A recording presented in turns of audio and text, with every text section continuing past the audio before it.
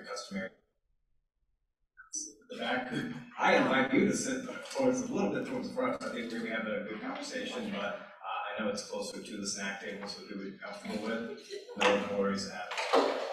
But thank you all so much, especially to folks online, folks here, for your patience with us as we get this set up. Just to give a little bit of background, and before I do, as with any and all events that we host, whether with Muslim Space or anything else, we begin in the name of God, the most gracious, the most merciful, the most just, and most restorative, and the most loving. And we invoke God's name in this space as we open up.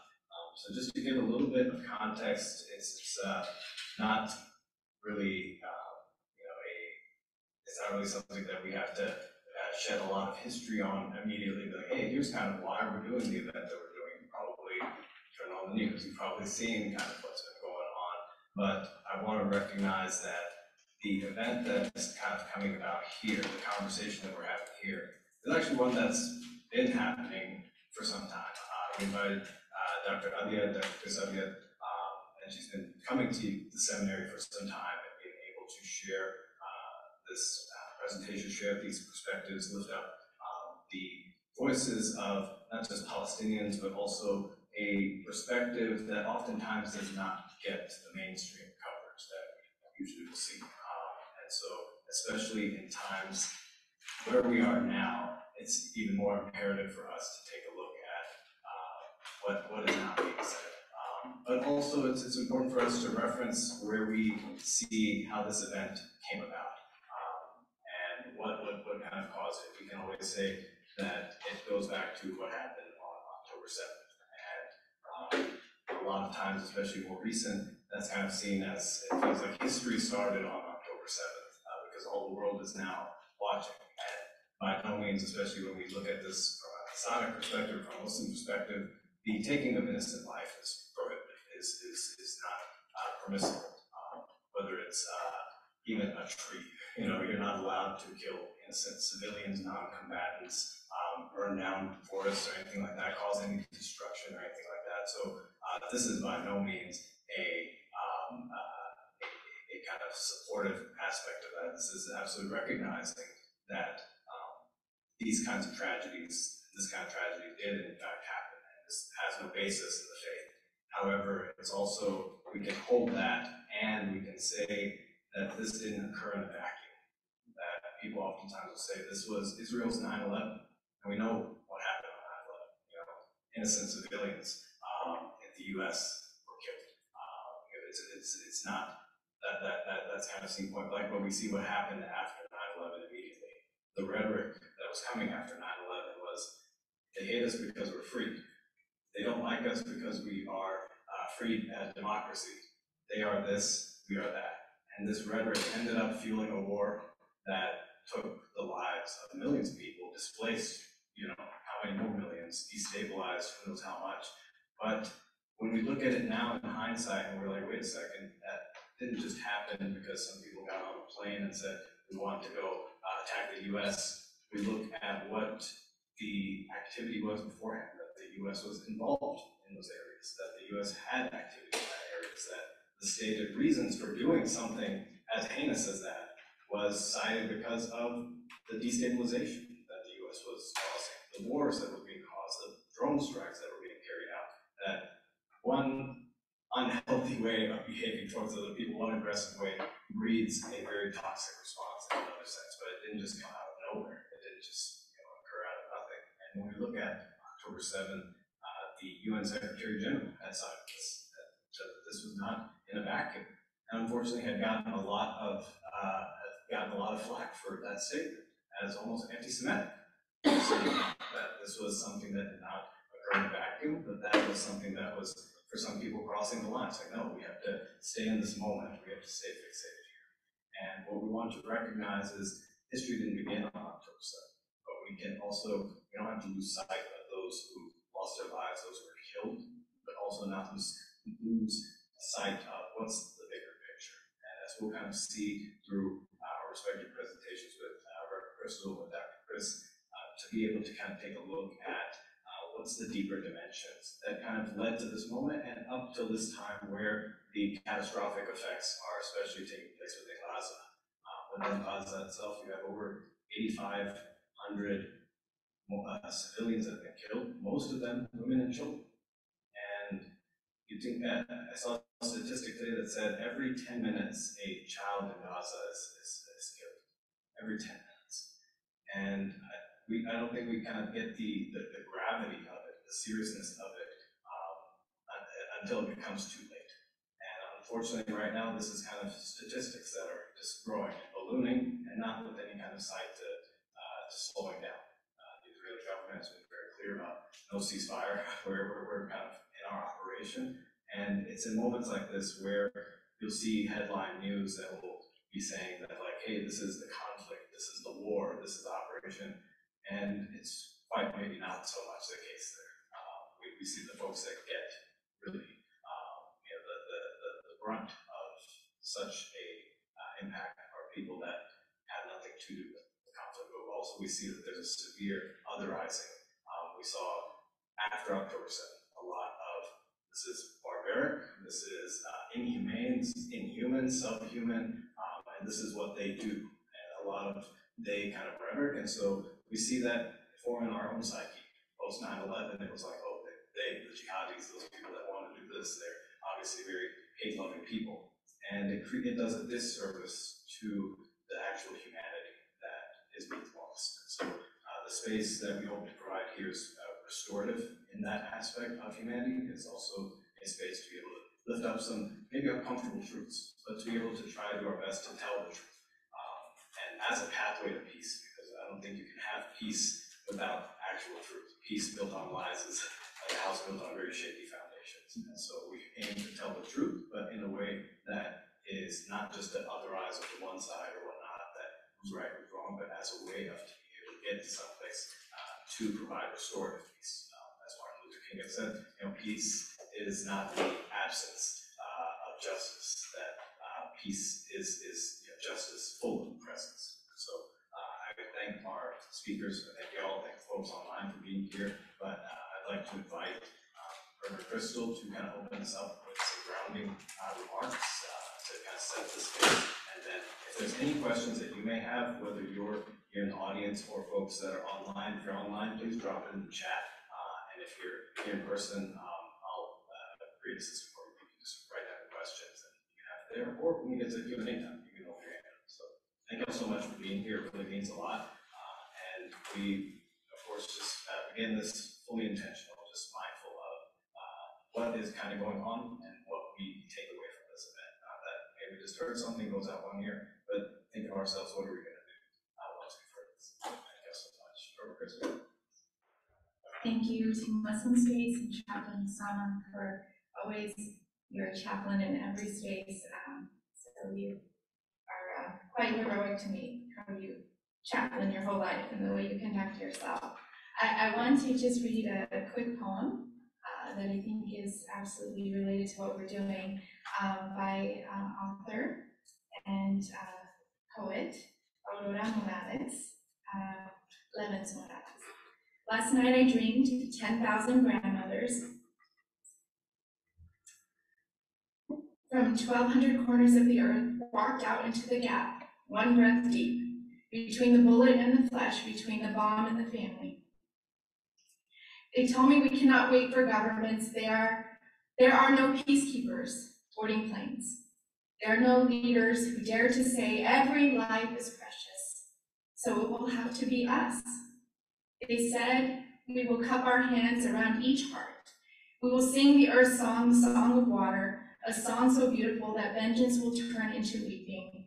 The mourners will embrace, and grief will replace every impulse towards harm. 10,000 is not enough, they said, so we have sent this dream, like a flock of doves, into the sleep of the world. Wake up, put on your shoes. You who are reading or hearing this, I am bringing bandages and a bag of scented guavas from my trees. I think I remember the tune. Meet me at the corner. Let's go. I want to say that because is that truth is hard to find in every time, in every place, and in every generation. And I just have a few comments to ground us there in looking for the truth and speaking the truth. We are not feeling the weight of bombs physically here. We are seeing it, we are feeling it in our bodies because we grieve for people and we feel powerless. But there's another form of violence that happens all the time, every day, and that's the silencing of Palestinian voices. And that happens in history books, it happens in classrooms, it happens in the news. So right now, I, who am an avid watcher of the news and consumer news, can hardly watch the news because when I hear it, I am not hearing the truth. And I wanted to give you one example to ground you. How many of you are familiar with the killing and the murder of Shireen Abu Akleh?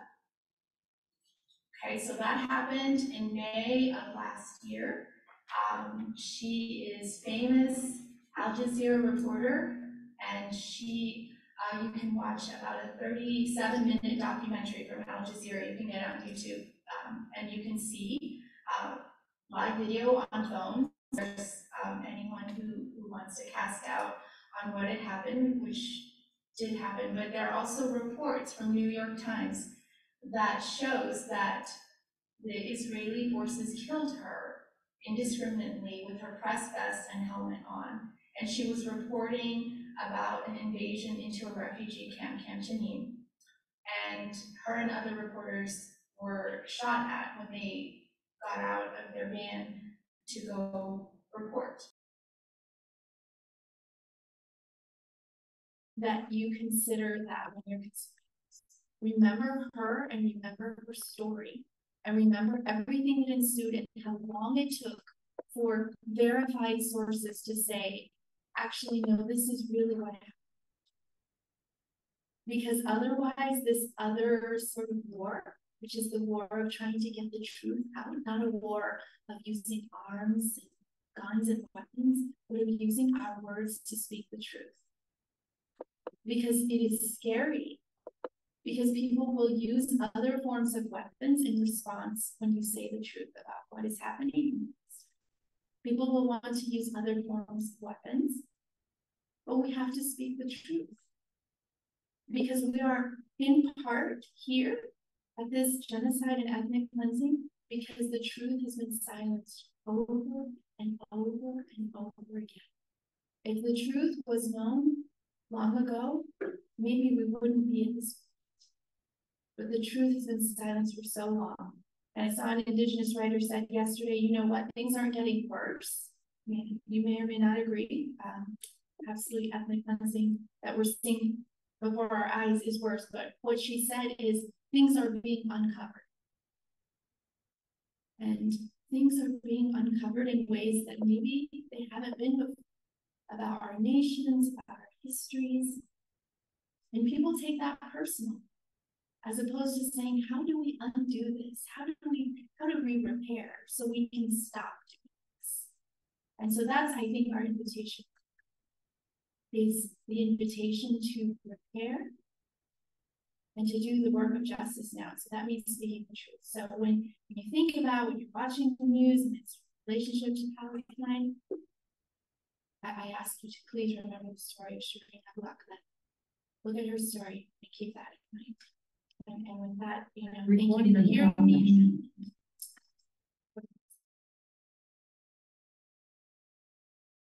These persons were standing there. I said, look at these posters. Do you know how old these posters are? They said, no. I said, these are 20 years old. 20 years old. I'm still using the same posters that we used 20 years ago. Anyway, my husband is Palestinian. He's very against my coming here tonight. He's against my talking at all about Palestine. He says it's hopeless, it's useless, it's no good. You've been talking for 35 years now, and look what's happened. Nothing's changed. But I tell you, I have done several series at my church, and I belong to a very small group at church. We call it a life group. We meet once a week, and I shared with them, and they said to me, you know what, Chris? We look at the news differently now. And that's all I want. And so tonight, I'm not really going to talk very much. I'm going to let the video speak for itself. And I don't want you to accept anything I say or anything I show. I want you to go and look for the information. Because I think that's the way that people will be convinced. But just a show of hands, how many of you feel you already pretty understand sort of what the root causes of the issue are? Sort of? Okay. So we're going to watch a video. It's called The Stones Cry Out. It's the story of the Palestinian Christians. Of course, it's not just the story of the Palestinian Christians. It's the story of all the Palestinians. But remember, the Christians, these are people who've lived in the Holy Land for over 2,000 years. They are descendants of the people who walked and talked with Jesus. And personally, as a Christian, I feel some responsibility to them. And they are very much dismayed that we, the Christians of the West, do not stand up for them. And again, when we talk about Palestinian Christians, we're not just talking about Palestinian Christians, we're talking about all Palestinians. So now you're going to hear the story of the very first Palestinians when the state of Israel was established. Just a tiny bit of background. You may remember that the first Zionist Congress was in the late 1800s, 1890. We're very focused on Gaza now, but there's a ton of stuff happening on the West Bank. The same kind of a thing. The settlers are coming down, rampaging, and they're burning olive orchards, never gets into the news. And as a matter of fact, I had some animals that I was going to set up with some of the news recently, have you read them, write remarks, and so on. And maybe Usama can share a document that I have that I put up a number of organizations where you can get more information. And I think it's really important to go to Israeli sources of information. So, for example, one of them is B'Tselem. It is the largest human rights organization in Israel, and they waste no word, they mince no words whatsoever. They call it apartheid, they call it genocide, and they are very actively trying to educate their own community. What's the name of that again? B'Tselem, B''T''Selem, B'Tselem. There is just a ton of information. Another site is IPAHD,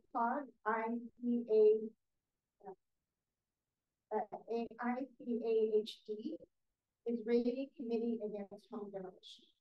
And there you can find out I think it's over 100,000 homes have been demolished, Palestinian homes are demolished.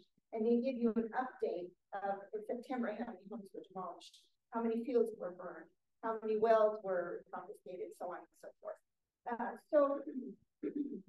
You know, the better informed you are, the more it puts things into perspective, right? But I want to go back to the story. So part of the story was dispossession. Should I be speaking? Yeah. I'm sorry. Oh, you're good. You're good.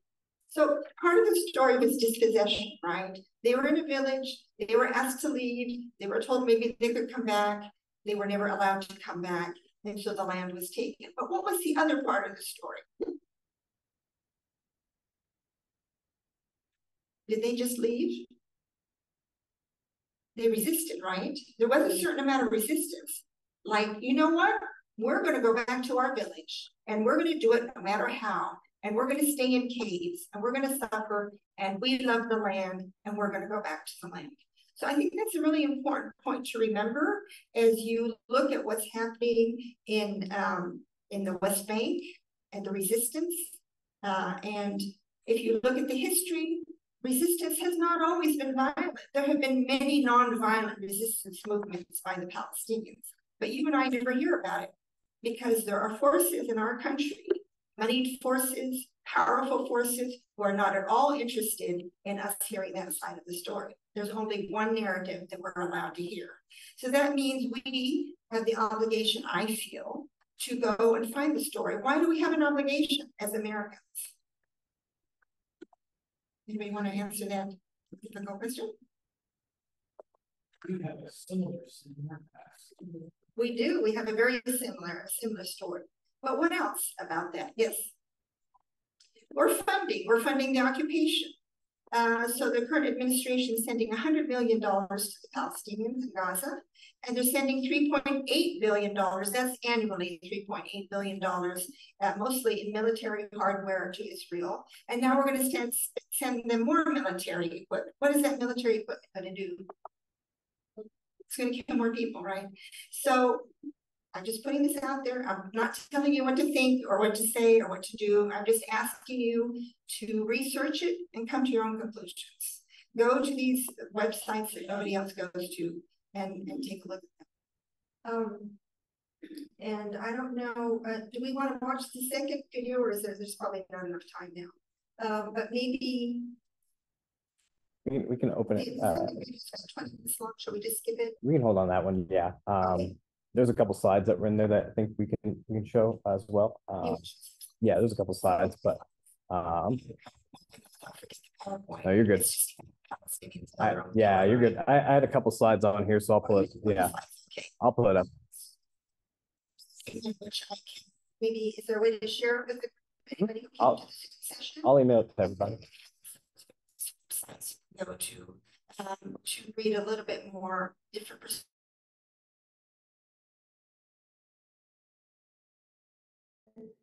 To one person by the name of Rani Houri. He's Lebanese. I know him from my time in the University of Beirut, and he gave an analysis of quote unquote the terrorist organizations and saying this strategy never works. Why do these leaders keep using the same strategy of demolish and rooting people out of their homes? It never works. Why? Because there's resistance, and the resistance keeps popping up. The resistance keeps saying, we're here, and you can't destroy us, and you can't erase us. And so why don't we try a different strategy? Anyway, so she has a lot of different gifts, and what I was going to show you is a person by the name of Judith Butler. She is herself Jewish, and she gives an analysis of, and she, again, does not miss any words as a Jew. And there is tension within the Jewish community between the pro-Zionists and those who finally realize that Zionism is not the way to go and are trying to move in a different direction. So I'll be happy to share all that with you. I have pages and pages and pages. But if you're interested, you might want to click on one of those links and read about it. All right, sorry. Good. Thank you so much. So what I wanted to just show folks was somebody had brought the point up in terms of like, why is it relevant to our particular context? And a lot of times this is fairly a familiar image within the history of not just Palestine and Israel, but within the context of the conversation. But it's oftentimes not an image that's shown. An image that's maybe more familiar to us is one that looks like this, where we take a look at what did indigenous Native American land possession look like, land ownership look like, and over the centuries, over the decades, what did it kind of begin to look like?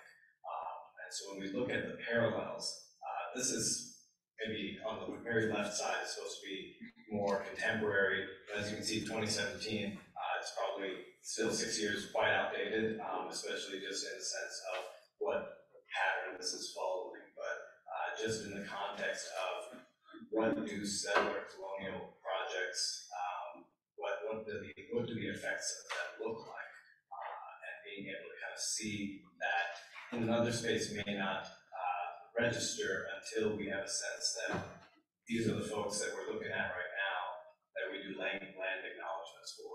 They're not here anymore.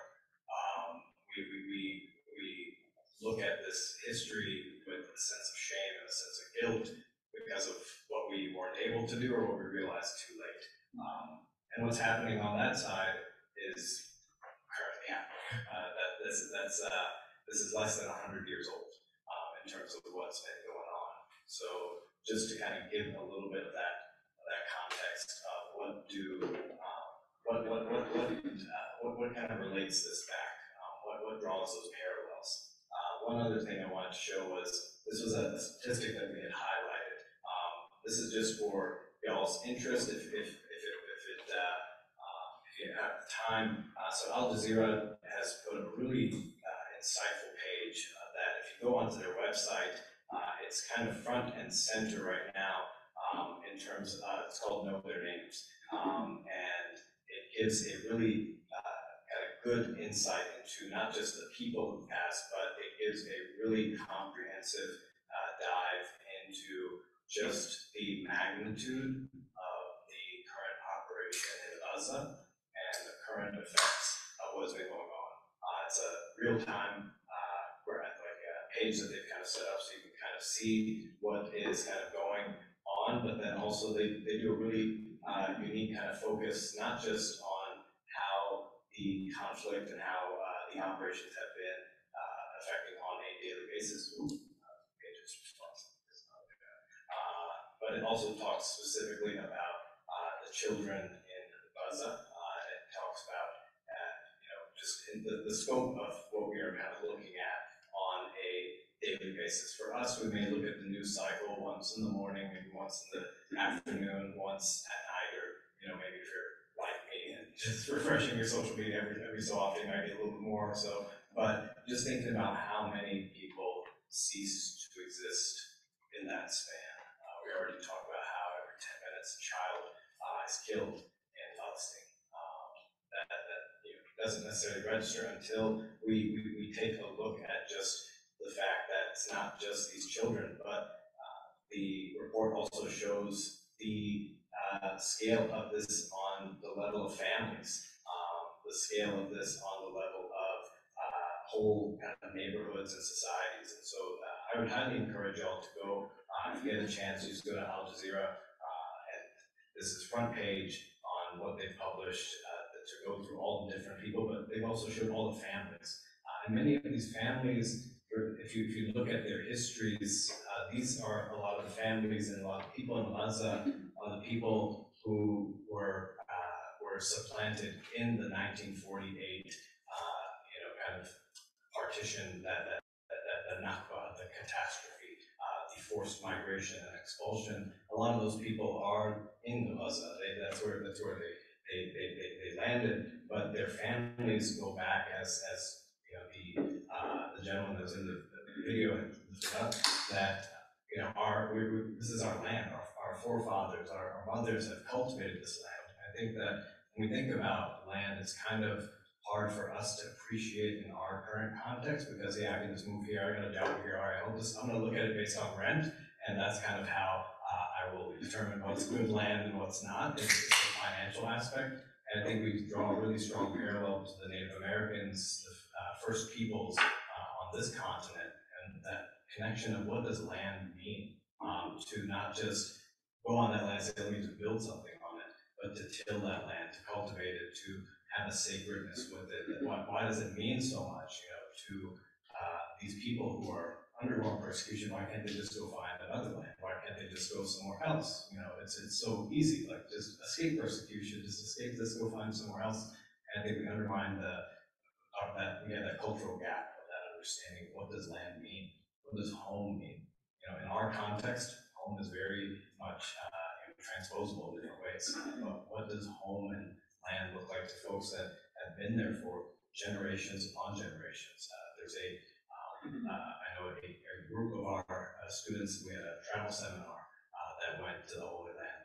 And one of the shops that's within Jerusalem was, I believe, like 8 centuries, like going back. It was the same family. It was like a tattoo artist, but like it was the same family that would continue to do that. And then I think you see those kinds of roots that are there, but to be able to kind of appreciate as well how deep that connection is. Yet we have people in our time who are contemporary, who may not be that old, who were born in Jerusalem, who were born in Palestine, but they can't go back. So I think to be able to kind of see this as not just an ancient conflict or just a religious conflict, but to be able to see really strong parallels to what we're talking about, the issues that we see today in our own society. So I strongly recommend for folks to check that out if you're able to, because it really does hit home. And the other thing I just wanted to lift up real quick for our purposes here. These links that Dr. Chris had shared, we'll send those out, as well as the information that was provided. So we'll definitely have that there. But I do want to take time for both Crystal and for Dr. Abbyad to field any kind of questions that we've been getting. If that's fine, could I ask y'all to come up here? I'm sorry, the mic for this meeting, I have to switch on the channel, but I'll see what I can do to it. But we got a few questions that came in from the online audience, and I know we've got some questions that might come up here, but I want to give y'all some time to be able to answer that. Yeah, I'll amplify it. If y'all want, I'll pull up the chair for y'all. Will you be able to get those questions from the online? Yeah, I got it. Okay, Yeah. great. Awesome. That's the one thing that's been working. This is my voice. I forgot to sing some.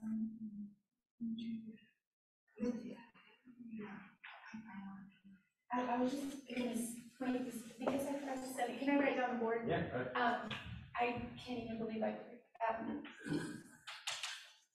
so I thought it was especially because you are, can you tell me your name, sir? Me? Yeah. Tanya, I'm so sorry, but thank you for asking and talking about, as a Christian, I try not to only highlight, which you do an amazing job of Palestinian Christians, but Mitri Rahab is a Palestinian Christian who has just been a voice for nonviolent resistance that does not get any airtime, and he has written countless books. Faith Under Empire, he has a new book, edited volume about theologies from the global south, but if you are interested in more perspectives, and Mother Isaac, who just wrote a sermon to his church in Bethlehem, both are in Bethlehem, and it was published in Sojourners. It was his sermon about children in the rubble, and it's heart-wrenching, but it's a sermon he preached to his church asking where God is, considering everything they're suffering. Mitri Rahab started a university, Dar Karma, and Palestinian students go and study art. It is fundamentally the work they do, and they study there. They can also be tour guides, which is a very important and esteemed career. But a lot of the art is art about resistance and nonviolent resistance that they do at Dar al-Khaimah, and some of their students were recently killed, including one at a hospital. He was playing with children and trying to distract them from things that were happening. 2 hours later, it was bombed and he was killed, and he was a student there at al-Khaimah. So, Mother Isaac against both Palestinian Christians. If you want to just Google them, you can find videos, books, a number of resources. So if I could just add to that, if you watch the Stones cry out to the end, you'll see the names of some of the Christian leaders there, and Mitri Rahab is one of the people at the end of that video, if you watch it to the end. And I don't know, Chris, I'm sorry, you had that, but I just wanted to write these down too. Yes, and then, if not now, is the other Americans Only new. What? Oh, not now, you're talking about Jewish groups, yeah. yeah. And the B'Tselem, B''T''Selem.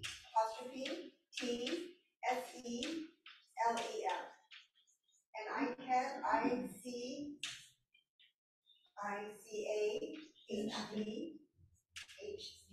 which stands for Israeli Committee Against Home Demolitions. And if not now, and Jewish Voice of Peace are the ones that you're seeing right now, especially shutting down Grand Central Station and being calling for a ceasefire and end to the occupation. So these are Jewish voices speaking out against Zionism, against the government of Israel as well. And Jewish Voice for Peace, actually, some of you may know that our denomination, the Presbyterian denomination, voted at General Assembly last year to call out Israel as an apartheid state. This was a very contentious vote, but the majority voted for it. And Jewish Voice for Peace has been lobbying many Christian communities to be more upfront, to be more outspoken about the Palestinian issue.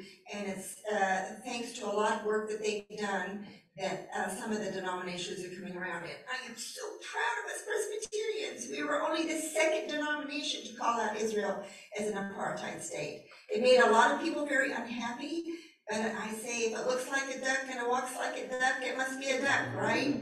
And we're afraid to say those words. We're afraid to say apartheid. We're afraid to say massacre. We're afraid to say genocide.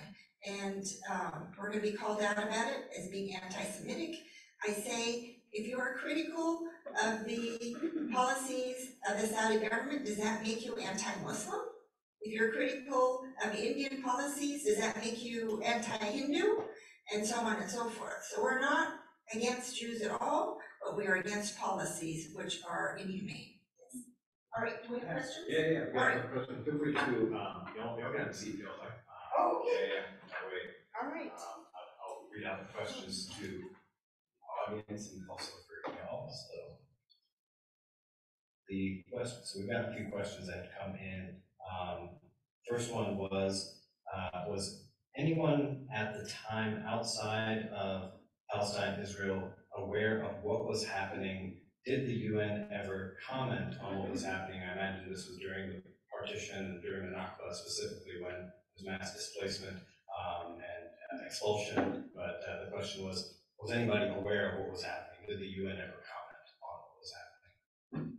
You want to answer that question, Krista? Well, I can't, go ahead. No, go ahead. Well, I think, the Palestine was under the British mandate at the time, and the British were in full force in Palestine, and there were, before the Israeli army, the people who became the Israeli army were actually part of gangs, or we would call them terrorist groups today, the Irgun, the Haganah, and the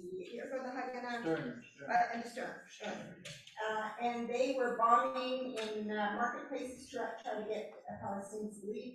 And they were also attacking the British. So the British were very unhappy about this, and they actually bombed the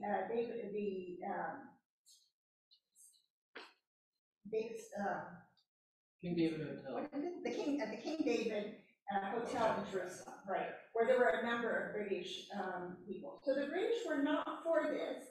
And you heard that at the UN vote, they abstained. They did not vote yes, they abstained. So there were people who were a little bit uncomfortable, but there was so much lobbying and so much interest, and let's just get the Jews their homeland, and this is going to solve our problem, and it's going to solve their problem.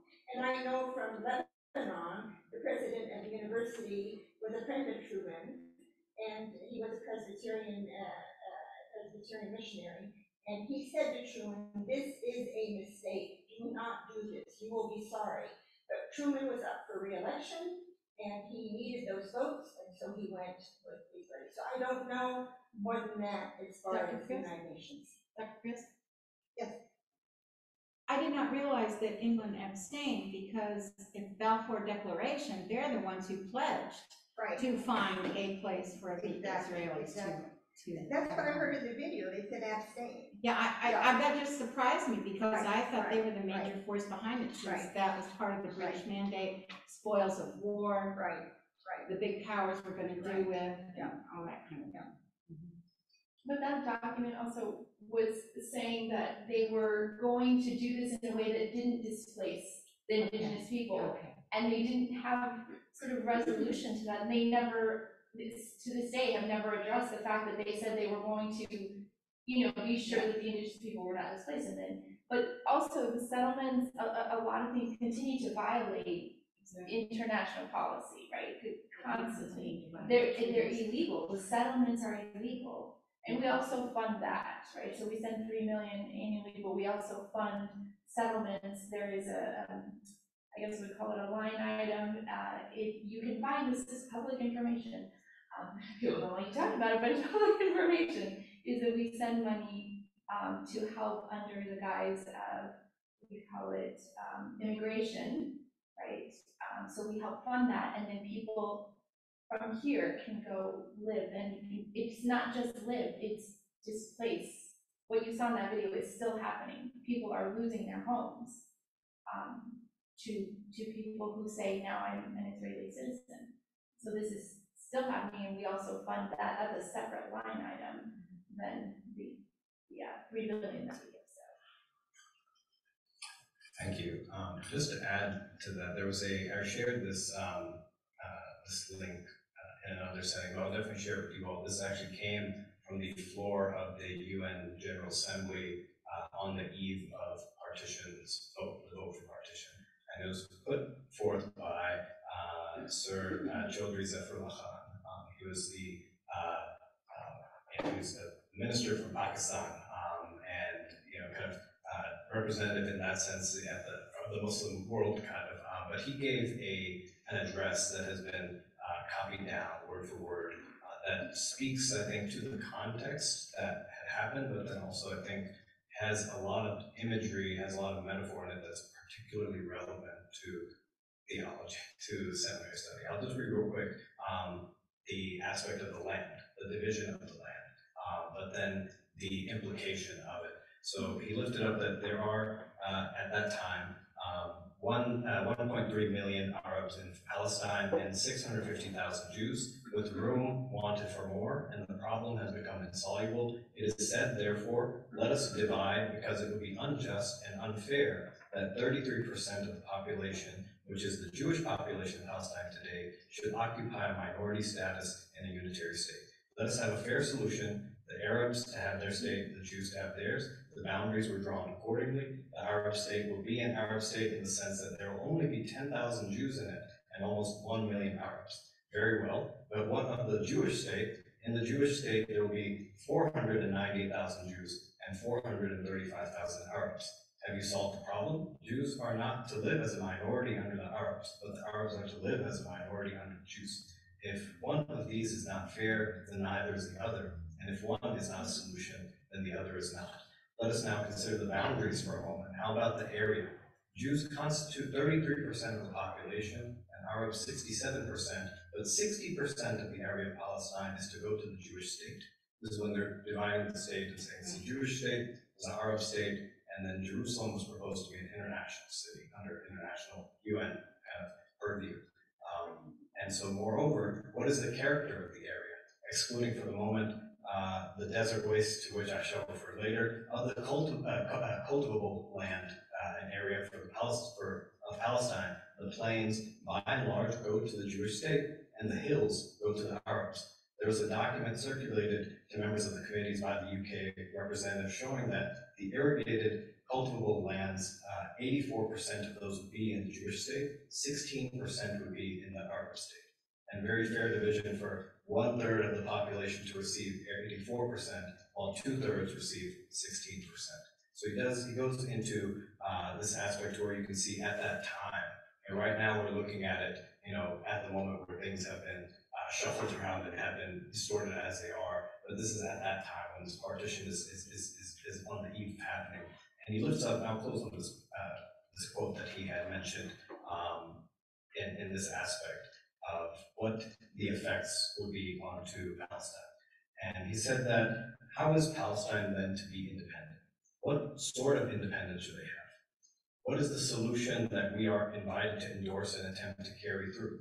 In effect, the proposal before the UN General Assembly says that we shall decide, we, the UN Assembly, not the people of Palestine, with no provision for self-determination, no provision for the consent of the governed, what type of independence Palestine should have. We shall call Palestine independent and sovereign, but Palestine shall belong to us and shall be the apple of our many and indifferent direction-looking eyes, but shall become the apple of discord between the East and the West, lest perchance the unity which our name so wistfully proclaims may have a chance to establish itself.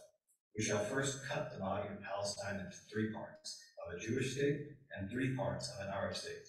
We shall then have the Jaffa enclave and Palestine's heart, Jerusalem. It shall forever be an international city. That is the beginning of the shape Palestine is going to have. And having cut up Palestine in that manner, we shall then put its bleeding body up on a cross forever. This is not going to be temporary. This is going to be permanent. Palestine shall never belong to its people. It shall always be stretched out upon the cross. What authority does the United Nations have to do this? What legal authority, judicial authority has it to do this, to make an independent state forever subject to this? So just thinking about the imagery that's there, but also how that relates, not just in terms of what's happening, but how it pertains now to also Christology.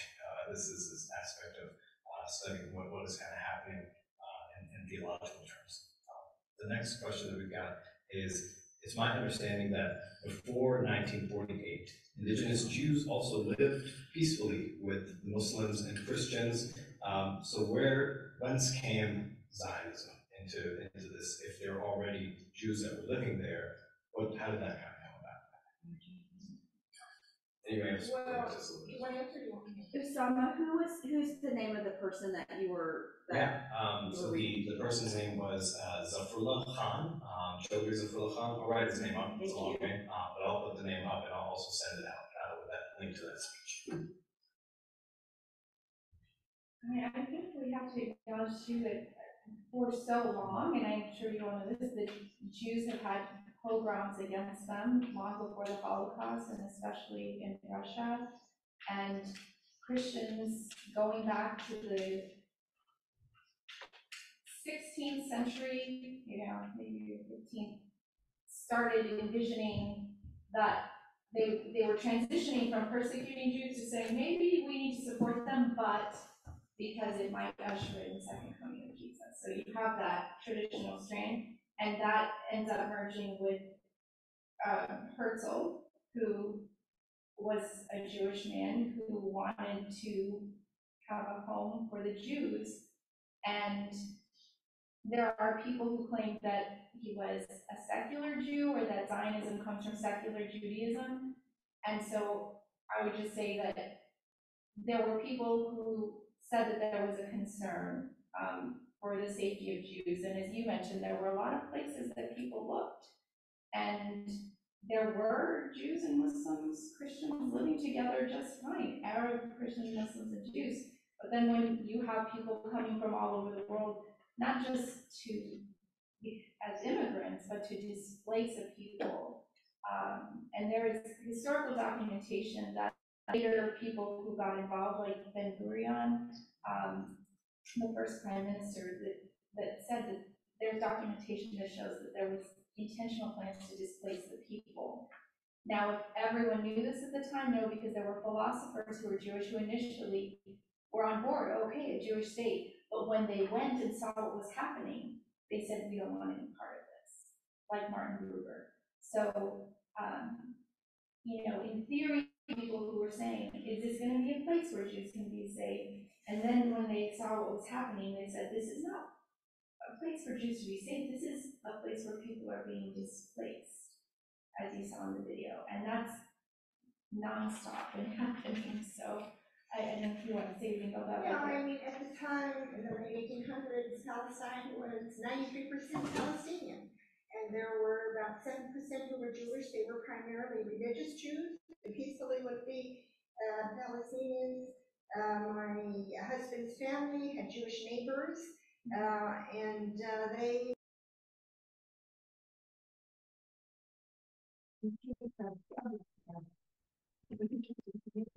the father finally said, okay, we're going to go to Lebanon for a while, and then we'll be back. And the grandmother said, listen, you take everything with you. You are never coming back again. And he said, oh, no, we'll be back. We'll just take the family. We'll go to Lebanon where we always vacation. We'll take our things with us and I'll be back. And she was absolutely right. They were never able to come back. So they lost their land, they lost their bank accounts, they lost their. I don't know if that you can say about the key, the symbol of the key.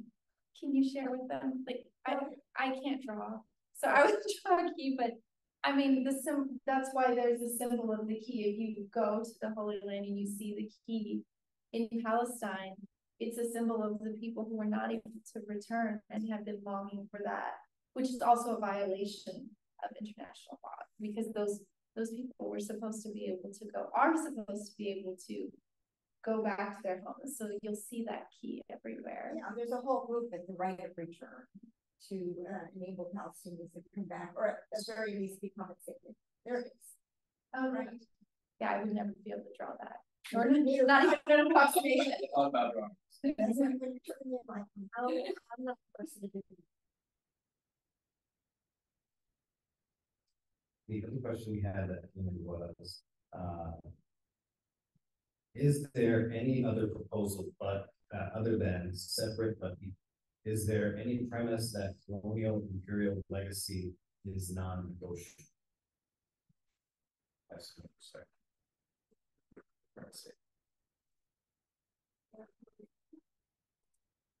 I mean, from my understanding, I would say, I would quote Mitri Raka when I saw him speak in Palestine in 2018. And he said, before we fought for a two-state solution, and then I have a tendency to want to draw, even though I'm not a drawer, but then he said, but how do you do a two-state solution, which he said so many Palestinians were in favor of. He said, when you look like Swiss. So then the map just keeps shrinking and shrinking.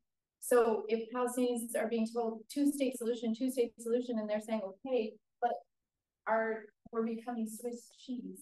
And so we're not even can be unified as a state, right? We're being separated into these little pieces. And so he used the analogy of Swiss cheese. And so I would say that I think you have to listen to Palestinian voices, and I don't know what you have to, contribute, because I don't know what you do now that it is Swiss cheese. And even if Palestinians are saying, okay, we'll do this with you, how do you do that? Yeah, I mean, the Palestinians, like you said, are separated into Bantustan, like it was in South Africa. And in the American West. Pardon? And in the American West. And in the American West, sure. And so they are isolated from one another. There's an attempt to isolate them even more. And the idea originally was that the West Bank maybe would be a Palestinian state, but now you have 750,000 Jewish settlers on Palestinian land in the West Bank. And so that means getting rid of all those settlers, and it doesn't seem very realistic because they are quite vehement that that is their land and they are going to stay on that land. So the only solution seems to be that everybody's got to live together. Imagine that, right? But I don't know how you make that work, because especially in the Israeli government right now, it's very right-wing, and they are not at all interested in acquiescing to any Palestinian demand. So, and I don't see our own country changing its policy, especially with this current administration. So I really don't know what the solution is. I think I would be very curious to know whether Israel is pushing people down to the southern part of Gaza because they want to take that land, or they want to create a huge barrier between the Palestinians and them. And some people thought maybe Gaza was supposed to be the next Palestinian state, but I don't see that happening either. So what is the answer? There's only one answer. They've all got to live together. Right. We have to lobby for that. The Jewish community has to come around and say, okay, we're on board with this idea. And Palestinian voices have been saying, stop occupation, right? So stop the settlements, checkpoint, like live equally. And there is a population that is not equal. So until there are full rights, equal rights for everybody, you're going to see what we're seeing. There's a lot of violence in the West Bank that never gets reported. Israeli soldiers come in the middle of the night, they kidnap children, they take them down to the police station, they lock them up, they have no recourse legally, they're forced to sign documents that they don't understand in Hebrew. The parents don't get to see the children. I think there are 9,000 children in Palestinian jails now. I forgot, it's a huge number. And maybe that's all Palestinian prisoners. But there's a large number. Israel is the only country in the world that imprisons children. That's one form of violence. The other form of violence is demolishing homes. The third kind of violence is the settlers come in and the Israeli armies do not stop them. They often come in and take over house, even with the Palestinians living in it, and say, this is our house, get out, and force the Palestinians out, or they just live in the house with the Palestinians because the Palestinians are not leaving their own homes. But anyway, there's a lot of violence. Children walking to school are attacked by settlers. 500 checkpoints in the West Bank. You can hardly get from one point to the other without spending all day at these checkpoints. People trying to get to medical attention. Women delivering their babies at checkpoints because they're not allowed to go through to hospitals. There's just enormous violence that you and I never see, and that never gets reported. So why would anybody want to live in those kind of conditions, right? Why wouldn't you have a resistance? And I better stop. I think this is, since there's oftentimes the point brought up of, well, why can't we just do a two-state solution now? I think if you look at how Gaza is not just, in terms of the open air prison, but where the West Bank is, these are very intentional in terms of how you have this complaint that, hey, we want to get Hamas out. This is a terrorist organization. But seeing the roots of how did Hamas come about. Again, it's a messy, it's an uncomfortable issue. Similar when we think about, and go back to that and talking about 9/11. And we think about that, the US funding Mujahideen to fight Soviets in Afghanistan, until later we see, in the 80s and whatnot, these pictures coming out, we see the different documents come out, it's like, perhaps that uncomfortable truth that this group that is causing terror, that is doing this, did not just kind of come up in a vacuum. It came out of a product of very poor foreign policy in different forces in different ways. And thinking about in a similar sense, when you look at the history of Hamas, you have a contention with the Palestinian Liberation Organization, PLO, Yasser Arafat's kind of secular Fatah party, and Hamas being supported by Israel initially to basically, divide and conquer. So thinking about that, these state factors are always involved in different ways, and they compete for different things. Sometimes they are as diametrically opposed as they feel. Sometimes they are on a uniform plane for certain objectives. I think the map that we showed there is a two-state solution to peace, just because you have two completely different areas, but also the parties that are representing governments, quote unquote governments that are serving them different. They have different objectives. One is generally resistance based, the other is a little more accommodating in different ways. And so this is kind of textbook divide and conquer. And now it's like, they can't two-state solution, they want two states. It's kind of like, you can't look at it as history started. Looking at it in a deeper sense. We'll take just a couple more questions thank us so much for around, but I think this kind of pertains to where we are here. Personally, that I have two pastor friends who both independently told me that when they went to the Holy Land, they learned the reality of this history and saw the plight of Palestinians, both Christian and Muslim, and that their eyes were open. Can someone ask, I'm asking, why is it that this information isn't more widely known by American evangelical and even non-evangelical Christians? They didn't specify that for you, Crystal, so I'm not going to say it because you're a pastor, you can answer this, but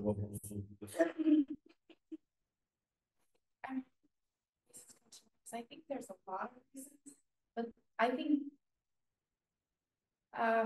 so many reasons. One could write a book on just a few, but I would say number one, why is the US involved is a response.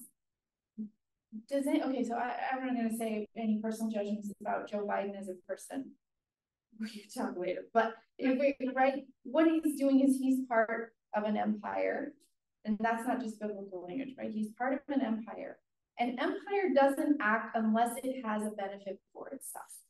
So if someone were to say Joe Biden cares about Israeli lives, I'm like, really? I'm not sure. I'm not sure empire cares about anybody's life unless it's to its benefit, right? And so empire acts when there's something beneficial to itself. So one time a politician, who I'll remain unnamed, was a Democrat, incidentally, was asked, if you're president, will you ever go for a humanitarian mission? And they said, no. And they said what every politician would have said to that. They don't act out of care, they act out of interest.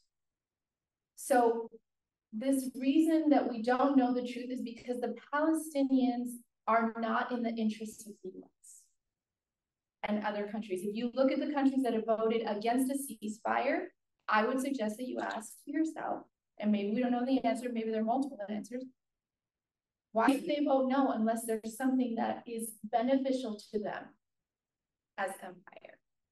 So we can't talk about it because the US has a relationship with the government there, with the nation state of Israel, because it benefits this country's interests. And then what bolsters that is Christians here in the country and around the globe who believe that supporting the state of Israel is the same as supporting biblical Israel. They equate them, which is, I would suggest to you, wrong. And ask your Bible people as well. But if you equate the two, it has consequences. Palestinian lives are showing us that, all the deaths. So then there is this support for this. And if you take Christians who support Israel in their minds, some biblical narrative, and you show them something different, it causes them to question a lot of things they've been taught.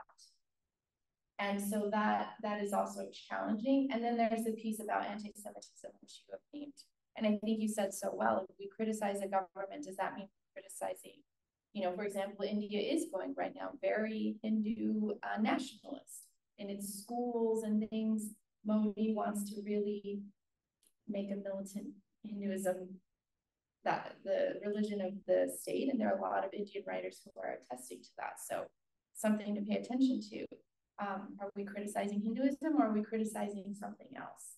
So the other fear is that people are equating criticism of the state of Israel with anti-Semitism, so then people don't want to talk about it. And that's happening more now. People are digging into this. So that's why Jewish Voices for Peace and you name B'Tselem, if not now, are important Jewish voices, Judith Butler, to pay attention to say what are Jewish voices saying. They're not the only Jewish voices, but these are Jewish voices who are saying, what is anti-Semitism? Hating a Jew for being a Jew? And to say, especially as Christians who have a history of anti-Semitism, we will stand against anti-Semitism, but we do not permit the displacement and the killing and the oppression of anyone. Why would we do that? And so you have so many reasons, but those are, I think, the ones that come to my mind. And I wouldn't trust America's interests anywhere as being authentic unless it serves. And then we say that. That's not in our interest. That's not in our interest. So they tell on themselves just fine. Yeah, on this point, it's really important, I think. So for me, my benefit or others, maybe the obvious benefit to the U.S. that comes to mind is the billions and billions, maybe trillions, but billion probably from the weapons and defense industry. What other interests, like there's Middle East, there's oil. I think the U.S. like having a good friend there in the Middle East. What are the other interests that we're talking about that might be important to recognize? That there are domestic, there are people who are very powerful, very moneyed. And I have heard, I don't know if this is true or not, that somebody threatened Biden, if you don't come out full force for Israel, we're going to make sure you're not reelected. I don't know if that's true, but I know of those kinds of things that do happen, and it sounds like it could have been. We know, for example, that as Congress people, the first thing they do when they get elected is make a trip to Israel. And all expenses paid trip to Israel. And they only go to Israel. They never go to the Palestinian side. But in response to that question, I would say we need to encourage our pastors to go. We have a small little group here, which is now slowly dissolving. It's called Interfaith Community for Palestinian Rights. And we wrote a grant, and we actually received a grant from IPMN. It's the Israel-Palestine Mission Network of the Presbyterian Church. And we received the grant. And they have lots of great resources there. Israel, Palestine, Network. You can Google that. And so we got several $1,000s for our grant, which was called Go and See. And we wanted to encourage pastors. The plan was to go and talk to all the Presbyterian pastors in Austin and see if they'd like to go on a trip to the Holy Land to the Palestinian side. And unfortunately, COVID came along, and we weren't able to do that. And we actually decided to return the money because we thought it needed to go maybe elsewhere during that crisis. But I know from my church, my pastor went to Palestine, and she said, I thought I understood the situation, But when I went and lived with a Palestinian family, I was blown away, and I just saw how it really was. So yes, I would bring response to that question.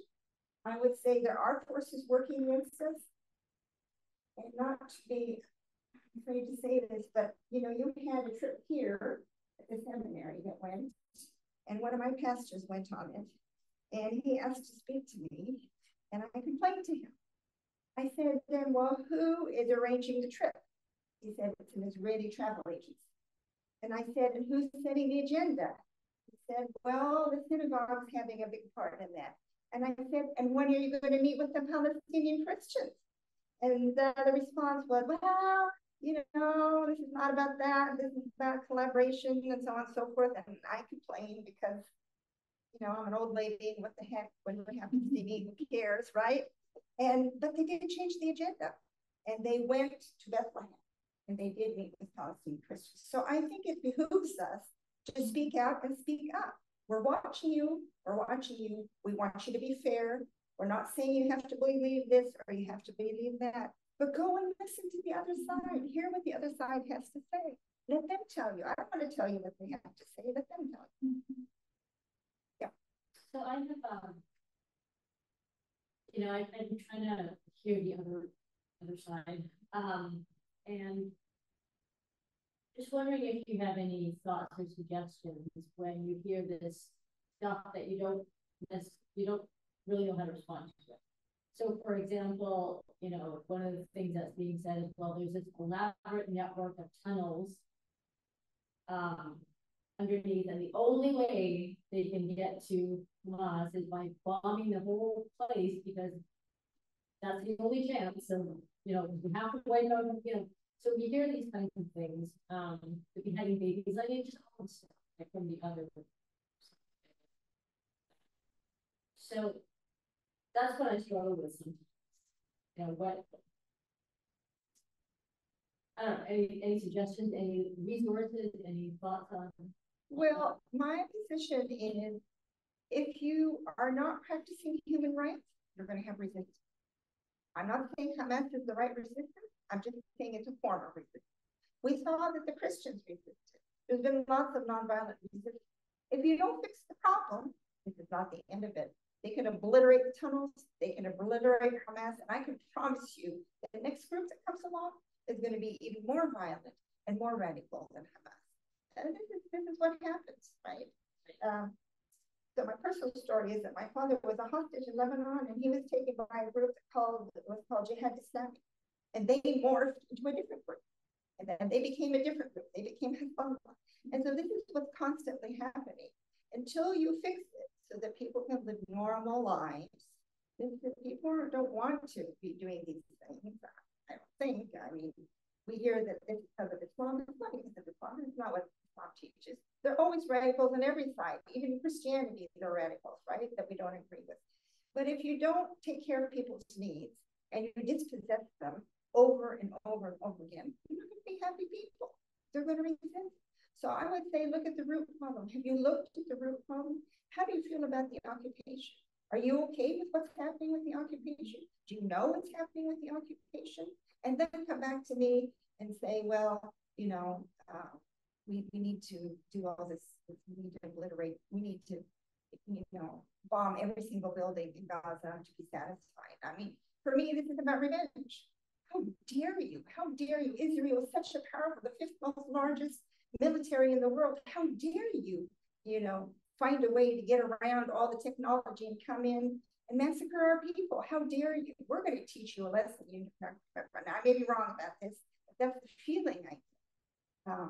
And of course they want to rescue the hostages. We all want them to rescue the hostages. We don't want a single person to die.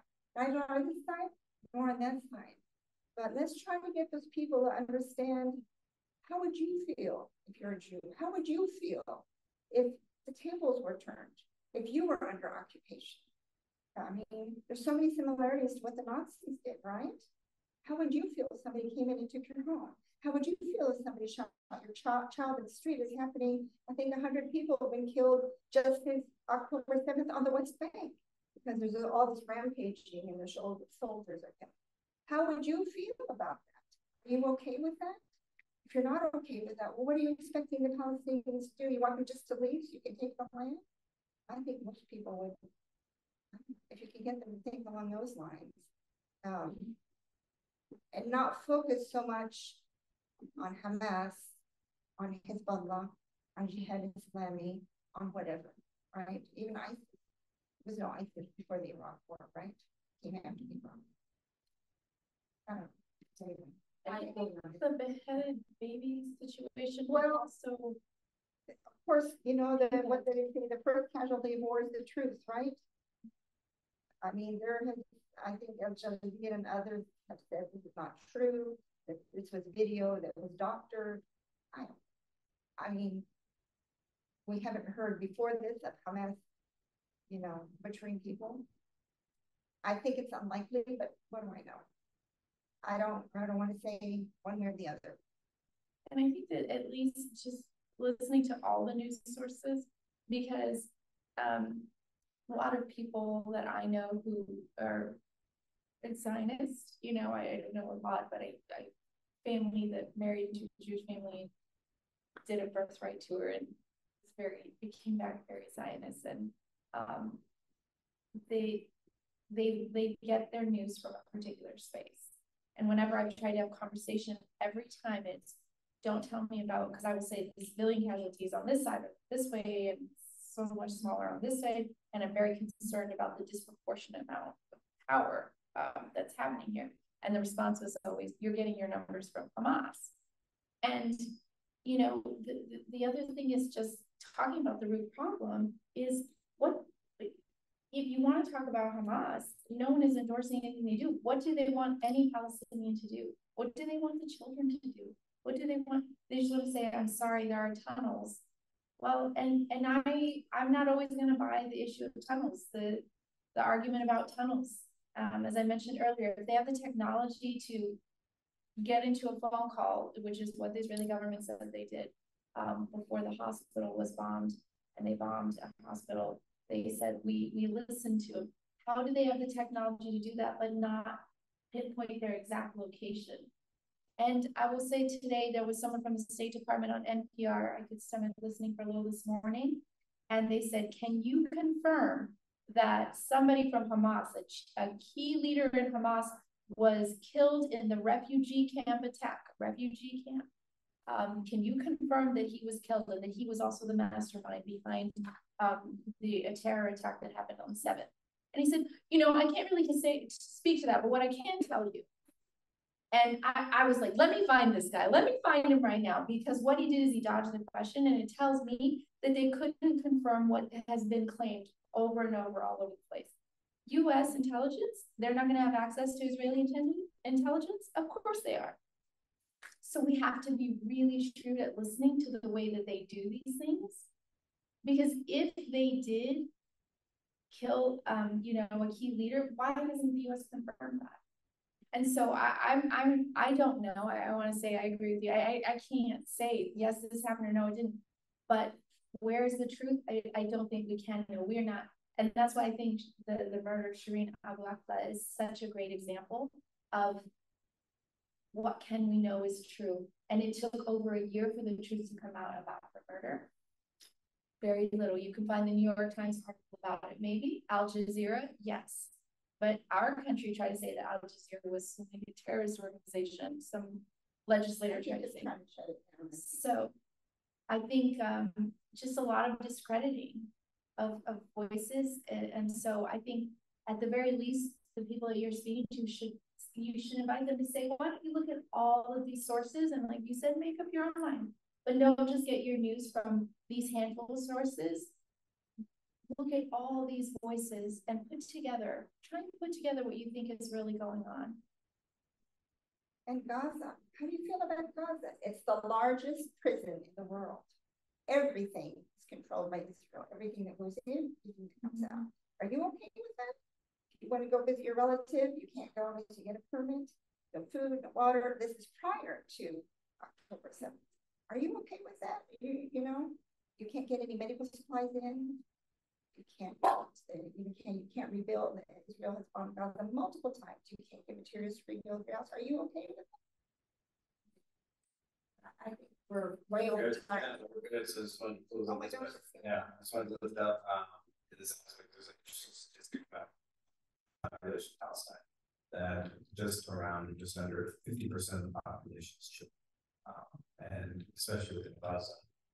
So we think about children under the age of 18, and we think about when Gaza was settled in a way, but kind of put under this restriction.